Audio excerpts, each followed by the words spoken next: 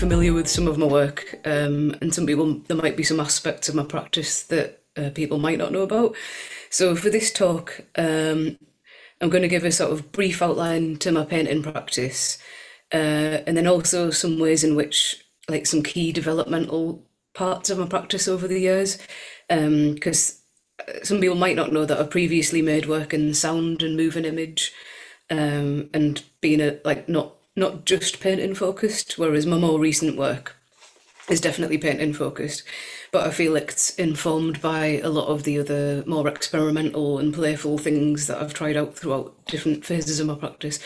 But yeah, so I was born in Hartlepool, and I'm based in Newcastle upon Tyne. And as I say, I primarily work in painting, but over the years I've worked in different materials too. So let's get some images up. So the slides that I'm going to show for this first part, like, some are a mix of old and new work. So this one's from this year, that's in the Beep painting show that's currently on. It's called All That's Left Behind. And then there's a mix of older work as well, so you can kind of see the difference in how my work's developed. Yeah, and this one is from a couple of years ago. And so all of the paintings that I'm going to show are all oil on canvas as well. I should say as well, there'll be like time at the end for any questions, so if you make a note of anything you might want to ask as we're going along, and then I'll fit in a nice chunk of time at the end for questions. So yeah, so my painting practice is focused around painting and the moving image, and it's always been a central concern in my practice. So since graduating from Northumbria Uni in 2001, I've primarily been focused on painting. And the paintings usually, the source material is from moving images that are from a variety of sources. I usually take literally hundreds of images, which I then sort of narrow. I look through films on my laptop, take a lot of photographs, and then I sort of narrow these down into ones that I might want to paint, and then from those I make drawings, and then from the drawings I make paintings. So like, there's usually behind like 7 or 8 paintings, there's usually quite a lot of a selection process that's gone on beforehand. And I don't really focus on a particular genre or kind of image that I'm.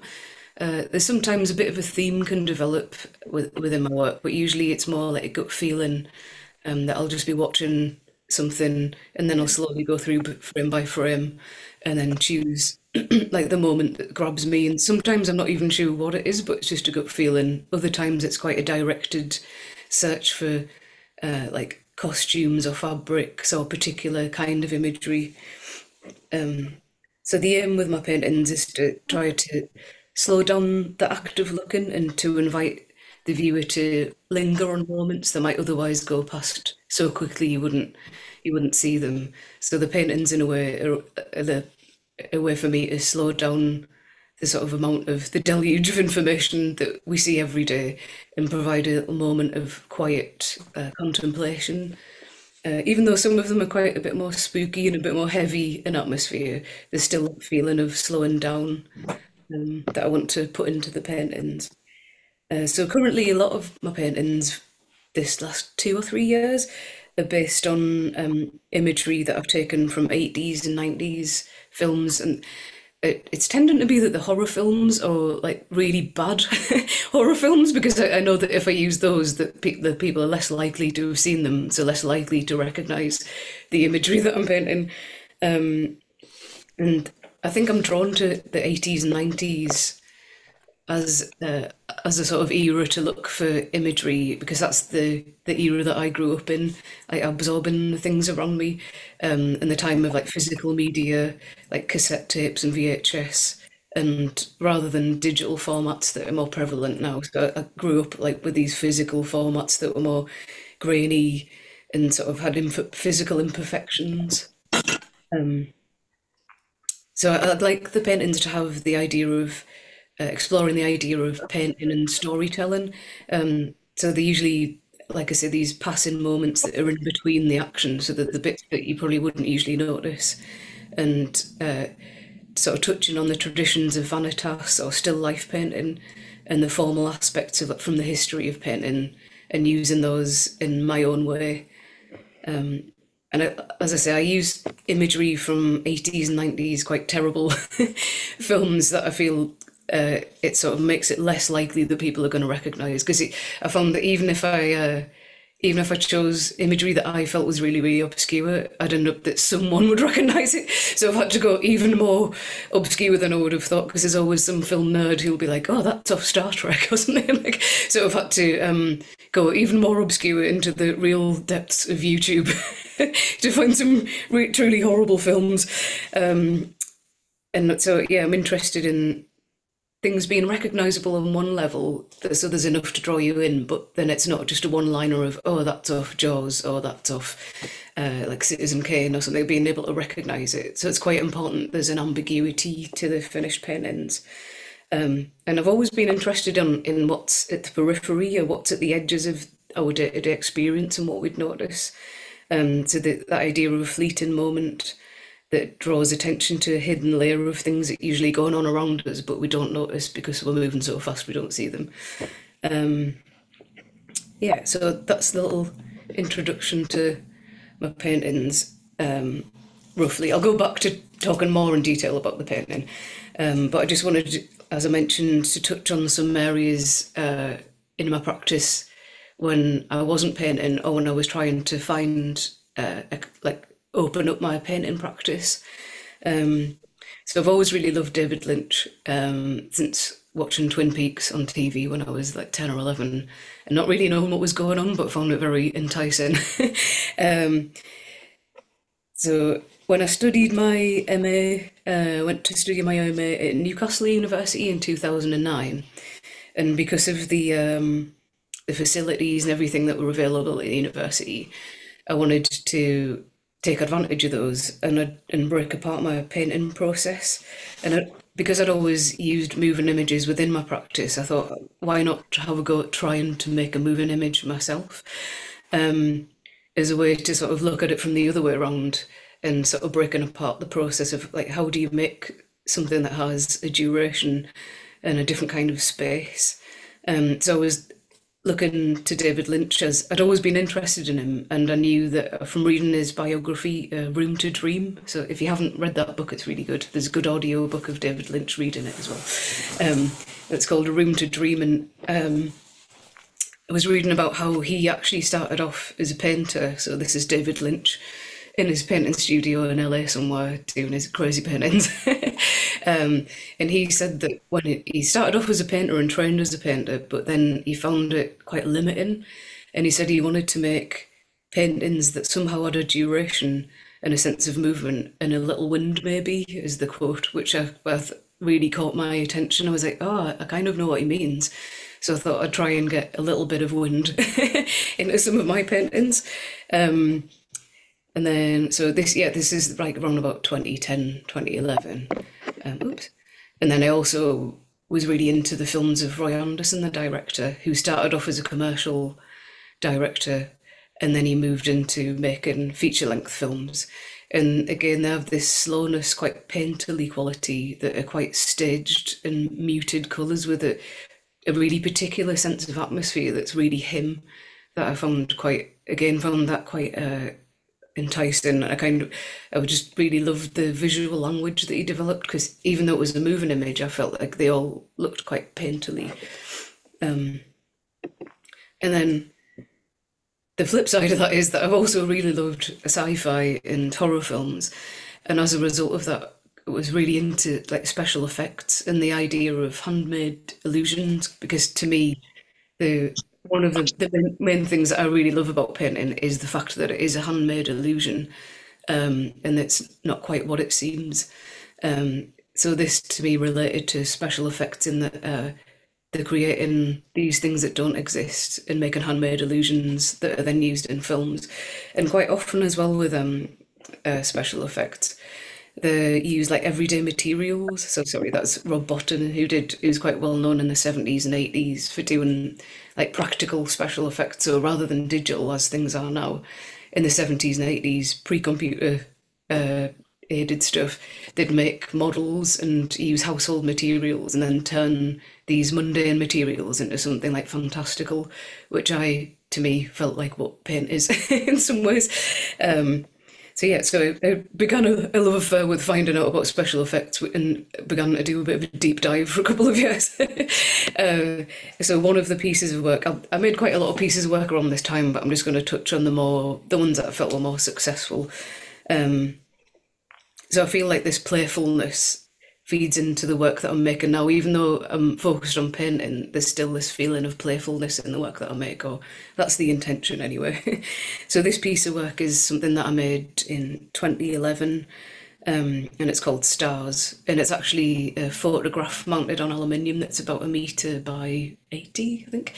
And I made this one by copying a special effects technique which was used in a lot of films, whereby you'd have a sheet of glass and then you'd paint the glass black with black paint, and then you'd scratch into the glass with like a scalpel to make the starscape patterns, and then you'd shine a bright light behind it, set it up with a bright light behind it so it illuminates the little scratches and makes it look like stars.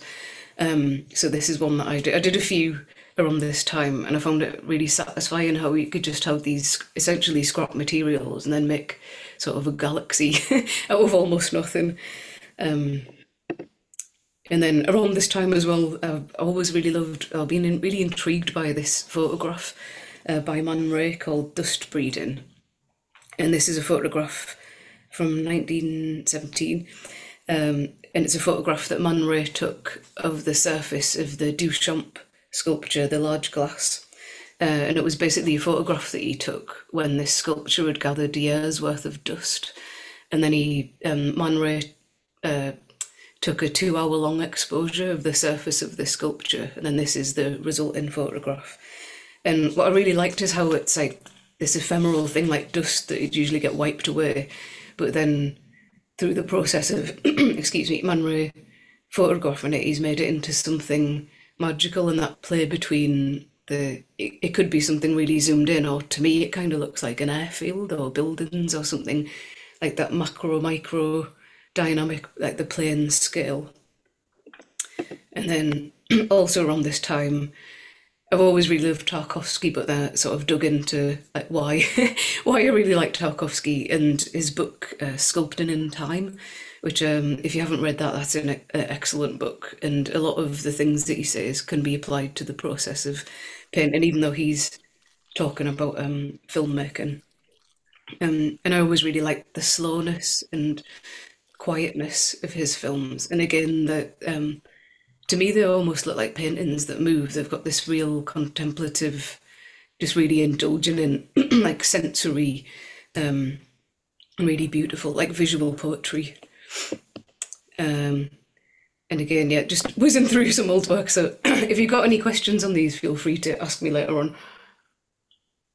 And this one is a photograph that I made where I was photographing tabletop size models. So models maybe the size of a shoebox, and then using little handheld torches and other little bits and pieces to put inside the box, and then photographing it and then blowing it up. So you essentially start off with this little tiny model, and then through the process of photography, the intention was to make it look like a stage where a musician would play, or an actor, as if someone's going to just walk into the stage light.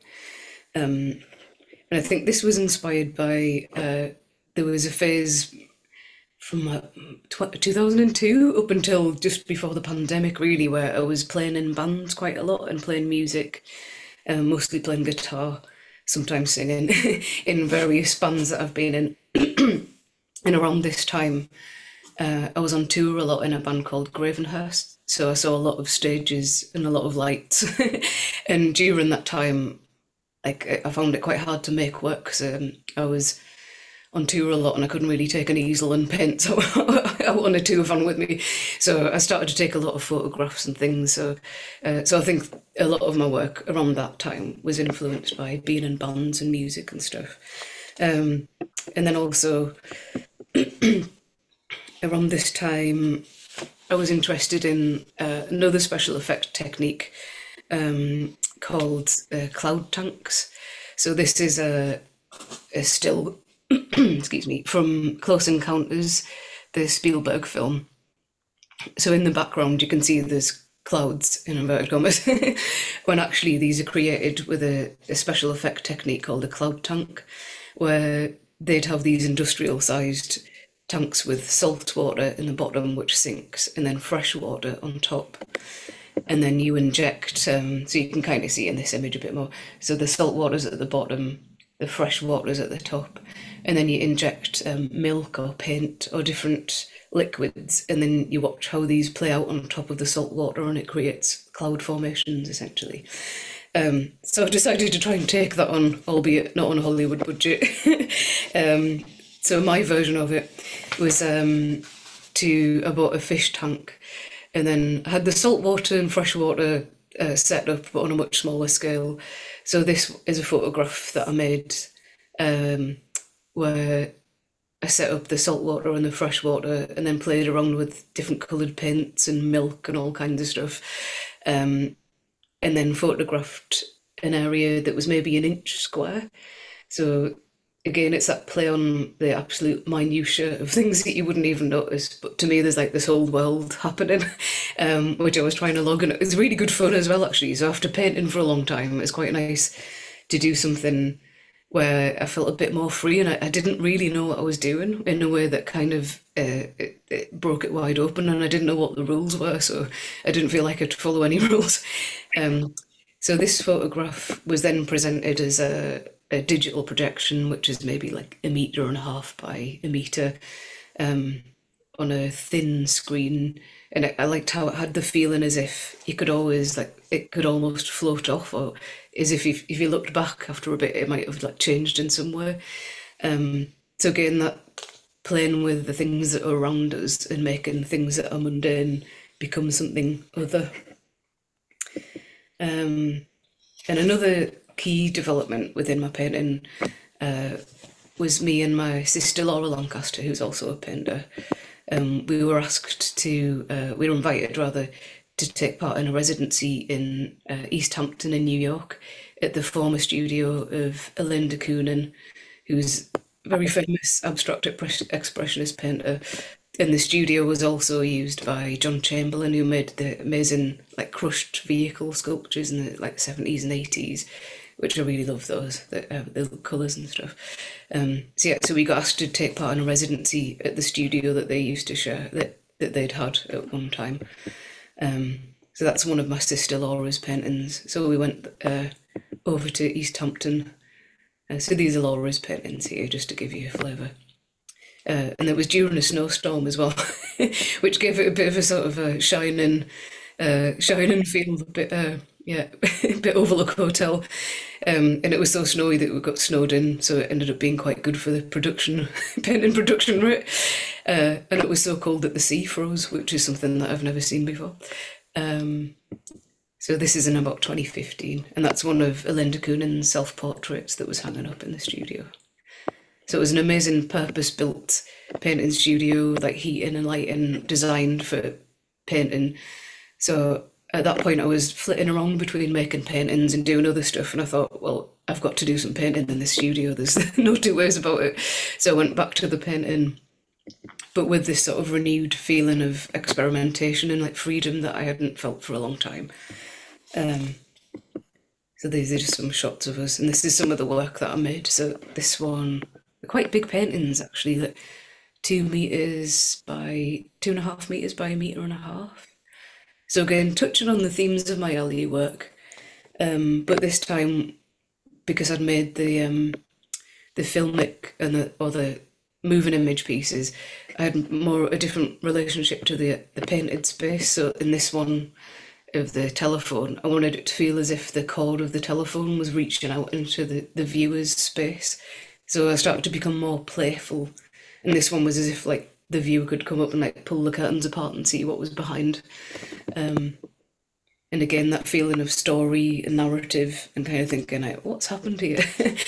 But yeah, I think with these paintings there's more of an overt influence of horror films, and like Dario Argento and things that are a bit more like dark in tone, perhaps, than my recent work. And this one's of a blob, which is very satisfying to paint. So that sent me off on a tangent of watching loads of horror films about blobs and the goo and stuff like that, because to me that's what painting is. It's like this metamorphosized stuff that comes alive. So the biggest commission that I had to make move an image was for Tusk Festival in 2016. So Tusk Festival was a festival up in like ooh. Someone's joining in there. Tusk Festival was a sort of an alternative, for want of a better word, outsider music festival, and I worked with them on various different projects, like helping them put exhibitions on with like Jad Fair and Andrew Chalk and Nurse with Wound.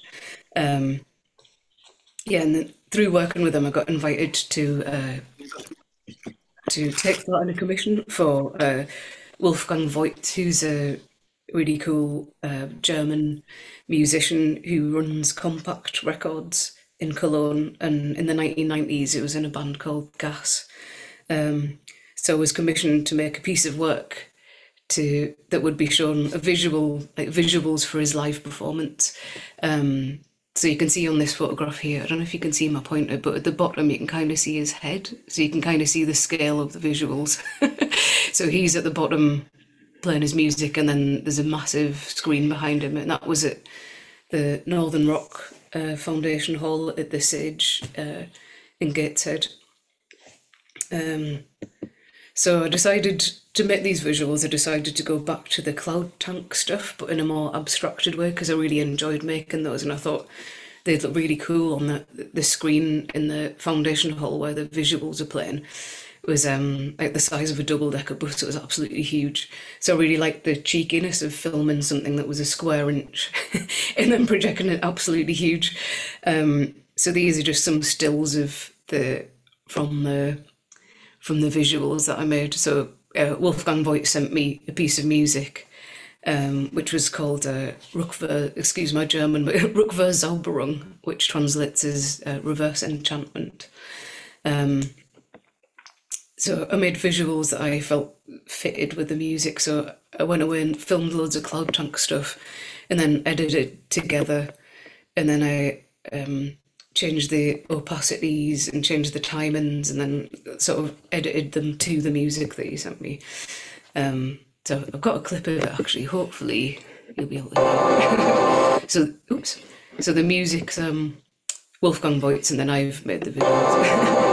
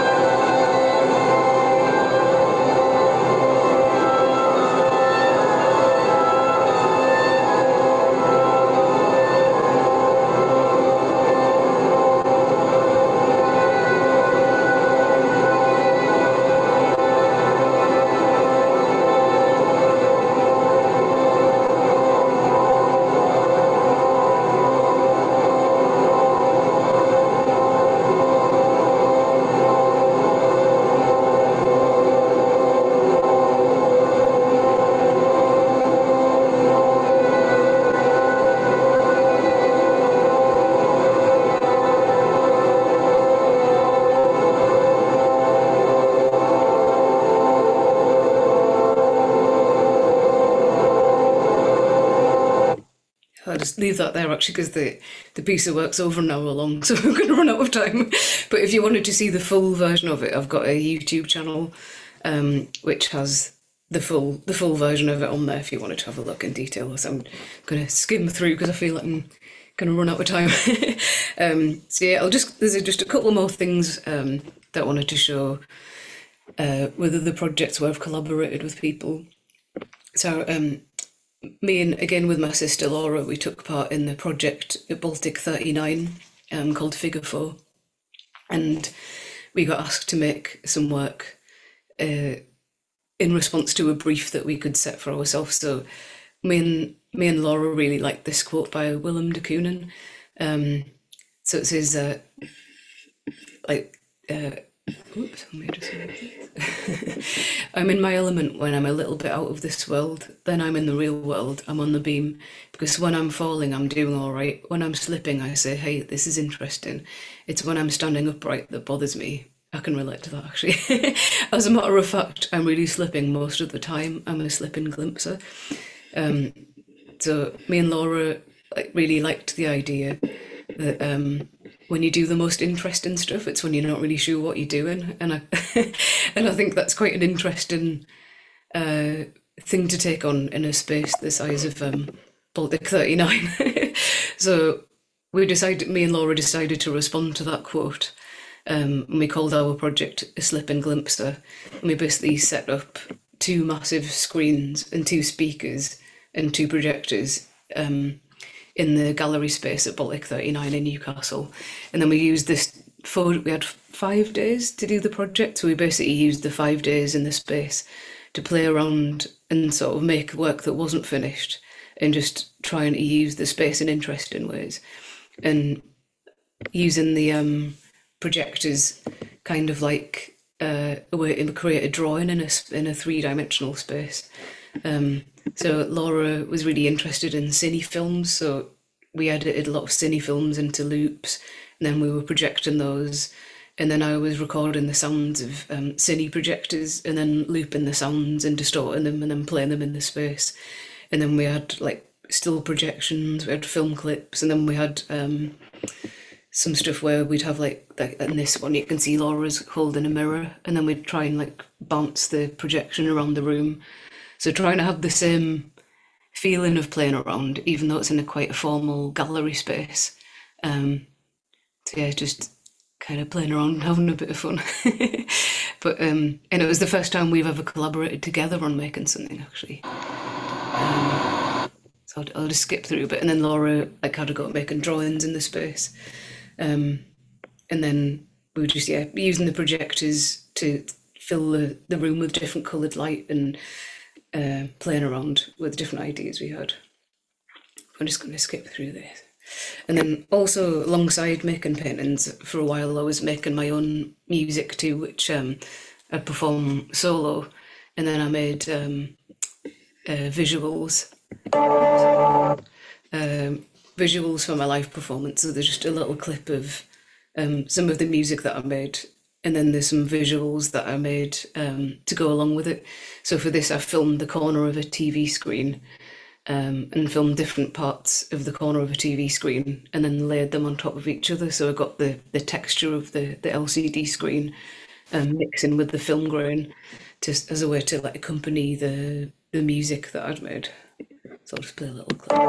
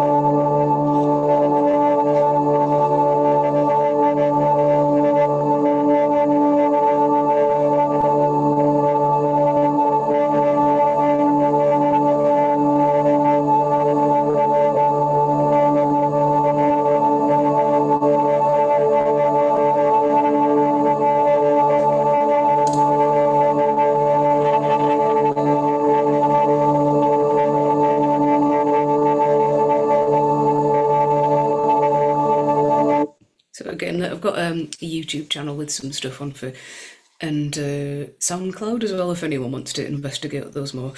But more recently I've been focusing on painting, but I feel like there's definite influence of music and like a musical space that I feel is still in my paintings. So yeah, it's around about now, we're getting up to about 2017, and I saw a really, really amazing Maria Lasnig show at Tate Liverpool that blew my mind. And then I just really love her approach to making work. So Maria Lasnig was an Austrian painter who lived between 1919 and 2014. And I love the emotion and feelings in her work and how personal it feels. And she's also quite playful. And I feel like that seeing her be so confident and playful with her work was, I kind of felt like, oh, I'd love to get some of that into my practice too. But yeah, her paintings are amazing if you're not familiar with them. So as a result, I was like, oh, I wonder what it would be like to make a painting where I didn't have a source image, because all of my paintings have been based on found images.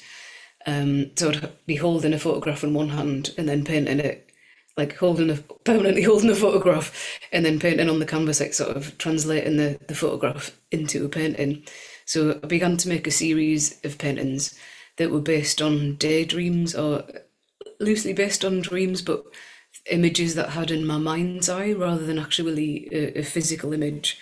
So I sort of set myself a bit of a challenge because I'd been painting from a reference image for so long. I was just like, oh, what do you paint if you're not painting from photographs? So let's find out. So I tried out. So I'd have like an idea in my head. So this one was supposed to look like the back of a collar or like an epaulette or some gold.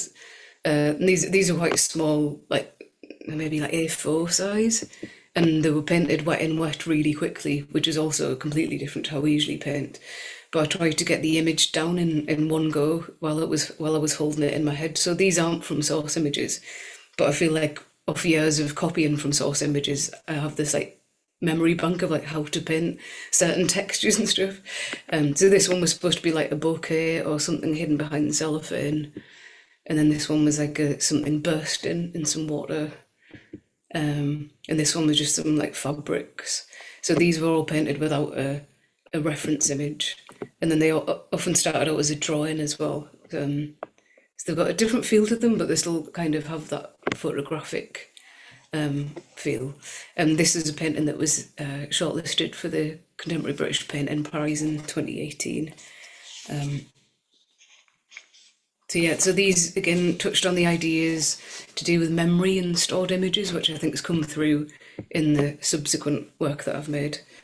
So now we're getting up to current work. I think I'm doing okay for time. I'll try and keep it tight. So what people might not know as well is drawing's quite integral to my practice and my decision making. So I'm just going to show a few drawings that I've made. Sometimes the drawing will be a finished drawing, like this one was a more finished piece that I'll probably show. Whereas a lot of the time the drawings are working drawings as a means for me to make decisions. So it started in lockdown actually, when I started to make more drawings as a way to make work when I was trapped in the house. But then as a result, it's become like a really key part of my process of making work. So yeah, I use drawing as a way to decide what I feel. So these are all charcoal on paper, I should say. So I use the drawing as a way to help me start to break apart the source image, and figure out which parts of the image are the key parts that I want to get across and which bits aren't as significant that I can blur out or miss out. And then also a means for me to try out how to create different textures in an interesting way on the surface. Because I always quite like an active surface in my paintings and drawings. And I like the push-pull between feeling that there's a lot of detail, but then you get up close and there's nothing there. And I think with drawing, that relationship's even more heightened. And I like the playfulness of that. And it's a way for me to start to be familiar with the different components of the image and figure out what kind of like the essence of the image is that I want to get across. So yeah, on this one at the bottom you can see there's like a line where I'd previously thought I was going to cut off the composition there. Then when I'd started the drawing I was like, oh no, that kind of looks a bit weird. So then I've made the drawing a bit bigger. So it's a way for me to, yeah, like, and then sort of narrow down what the key parts that I want to get across. And the cropping's quite key as well, because quite often I'll start a drawing and then I'll realise I have to crop in even more. So a lot of my newer work's quite tightly cropped as a result of doing more drawings.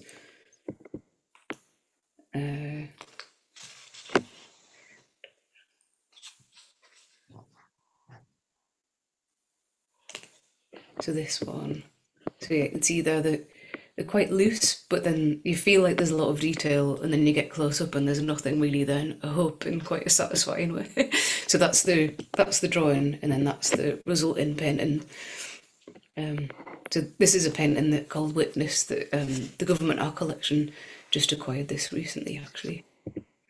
And then with this one, there's a real sense of the balloon might float off. So in the cropping in this one's quite key.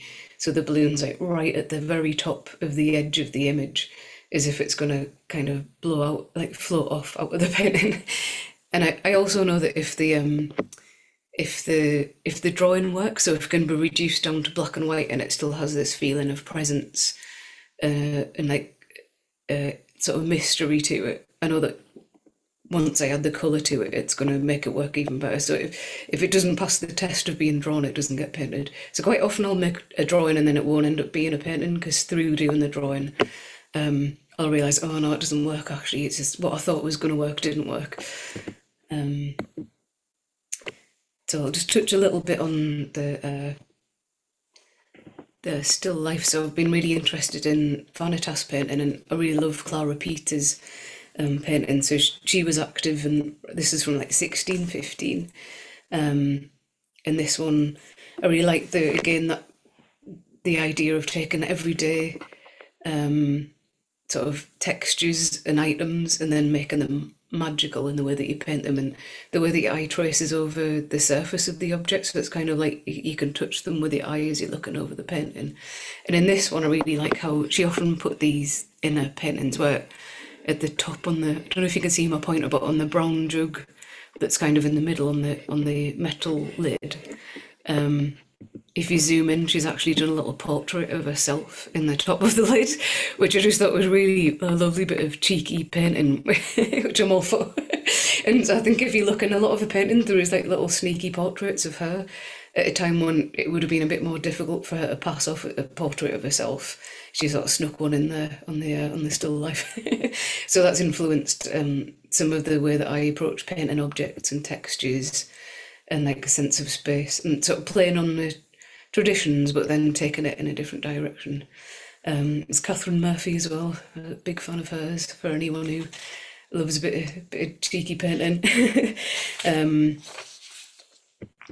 then this is one of my favourite paintings actually, by Antoine Volon, and how he manages to make just a mound of butter. It looks so delicious and like beautiful, and it's got a real the sense of like the thickness of the air in the painting in this one, which I really like. So yeah, all of those traditional painting techniques have sort of fed into some paintings that I made around lockdown of costumes and fabrics. So this is about this is oil and canvas, and it's playing on the ideas of textures and colours and drapery and all that lovely stuff from like Singer Sargent paintings and Monet, and kind of doing it in my spin on those things. And with these as well, actually, it might not be obvious necessarily, but there's no white paint in these. So a lot of the time I build up surfaces with successive really thin layers, glazes of oil paint, and then white back quite a lot. So the white on the painting is actually the white of the canvas, the white back through. So it makes for quite a lengthy painting process, but then the result is you get quite a good sense of backlit glow, which even though it looks like a touch in traditional painting, but then it's got this screen-like glow, which sort of brings it back into like the contemporary world. And again, that everydayness, so there's a couple of stills from David Lynch again, and that idea of like the everyday becoming like other So there's just a painting of a cake that I did that had ants all over it. So I'm just going to skip through some of these so I can touch on the beat paintings. So this is a show that I was in with my sister Laura, and this is oil painting that's like 50 by 70. I know it's from a series of paintings that I made of packages, touching on the Hitchcock idea of the MacGuffin, so that the MacGuffin is like an element that drives a story forward, but like in itself is unimportant. So you could have, like, say, the briefcase from Pulp Fiction, or numerous other things, or like a disc that someone needs to steal from a safe or whatever. So in itself it isn't important, but it drives the story forward. So I like that idea in these paintings where it's the mystery of not knowing what's inside the parcel that creates like an intrigue. And if you did know what was in it, it might be a bit disappointing, but it's the wondering what's inside that makes it satisfying to look at. And then again, just some close-ups so you can see there's nothing there. So yeah, so Cadence was a show that I took part in.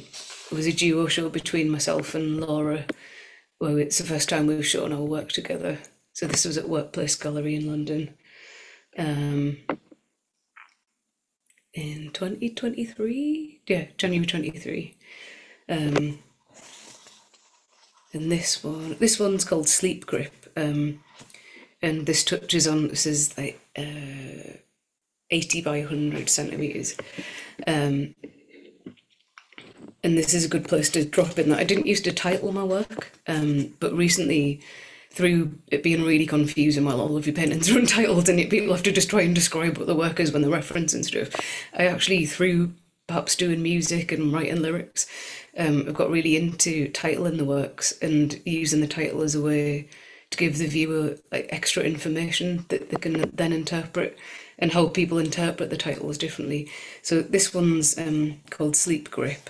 So it sort of refers to that the sort of the point of being between awake and asleep and trying to grab on to something. So it's kind of like the fleetingness of like a memory, or so the idea of trying to grip onto something, and then the more you try and grip it, the harder it is to define what it is. So they're usually just titles that you can take in different directions, really, rather than being too prescriptive. And this one's called Apport. This one's called In Ghost Light. So this one, it's an image of theatre or stage makeup on a table. And in theatres, they have a thing called the ghost light, which they leave on to sort of, as good luck, to ward off all the... So there's a stage light that they leave on all the time in a theatre to ward off evil spirits, which I quite like the idea of referencing that in a bit. And this is an Alex Katz painting, so I've always really liked Alex Katz, even though his style of painting is quite different to me. But I really like a quote that I heard by him recently on a podcast, where he said that he likes to paint, rather than depicting something, he likes to create the sensation of seeing something. And he said, I sometimes leave out the thing and paint the sensation, which I was like, oh, that's really interesting. So I've taken that on board and tried to, I've had that in mind with a few of my recent works.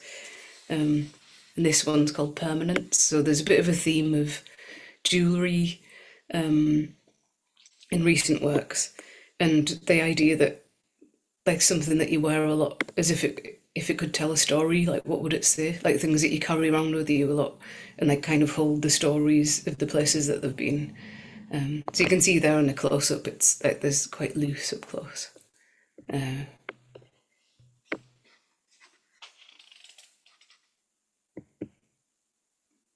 there's a few recent works I've done where they're like sort of portraits almost, or my version of a portrait, a sort of questioning what a portrait is. So with this one, I wanted it to have the feel of a person recalling a person from memory, or someone just out of view, or just on the periphery of like remembering what they look like. Or when you try to remember someone, the feeling that you have when you think about them, rather than what they look like. Which is quite hard to do in painting, but I think the more successful ones hit on that. And then now there's some work from a solo show that I did called In the Wake. So this is a drawing. So there's a bit of theme of, again, following on the theme of like fabrics and bedding. So yeah, I think I've got too many slides, so I'm just going to skip through through a couple. And then, oh yeah, Rembrandt painting of a roof. All that good stuff from the Rembrandt paintings that are in the National Gallery that I love to go and see. And again, there's this is called A Thousand Faces. So it's the idea of the things that you use every day and the amount of times that you use them to as a routine in your daytimes. So this is from a show that In the Wake, which was last November at Workplace Foundation in Newcastle. Again, touching on similar themes to the works that are in the Beep show. This one, there's definitely love a balloon. There's a lot of there's something about balloons that I'm not quite over yet. I love the surface tension, and the feeling of solidity and floatiness, and it somehow marries with the painting technique that I've hit on at the moment that seem to really work well together.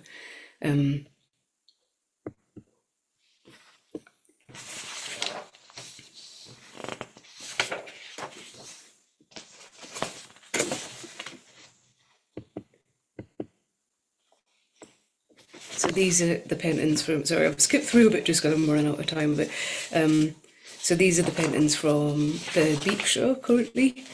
So this one is called Onlooker, and just to give you an idea, there's one of the drawings. So that's the finished painting, and that's the drawing. So you can see there's quite a difference between them, but the drawings just means for me it's trying to open up like the mark making. Then this one,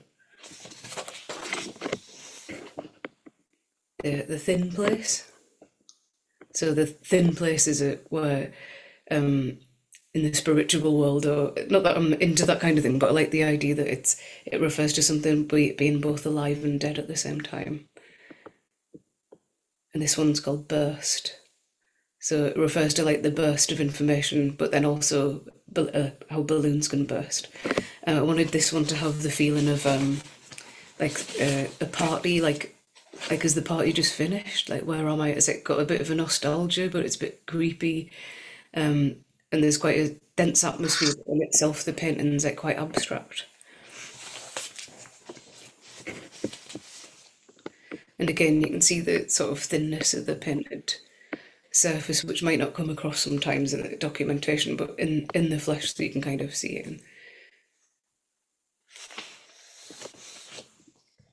So again, there's the theme of jewellery.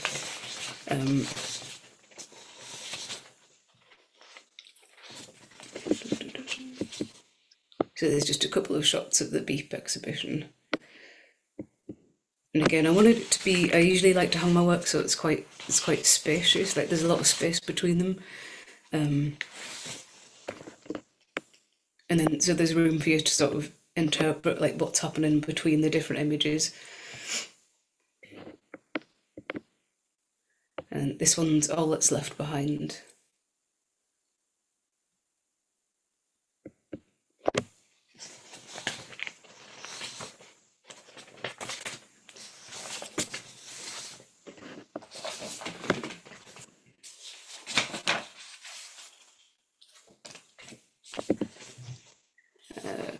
And this one's called Night Starts to Move.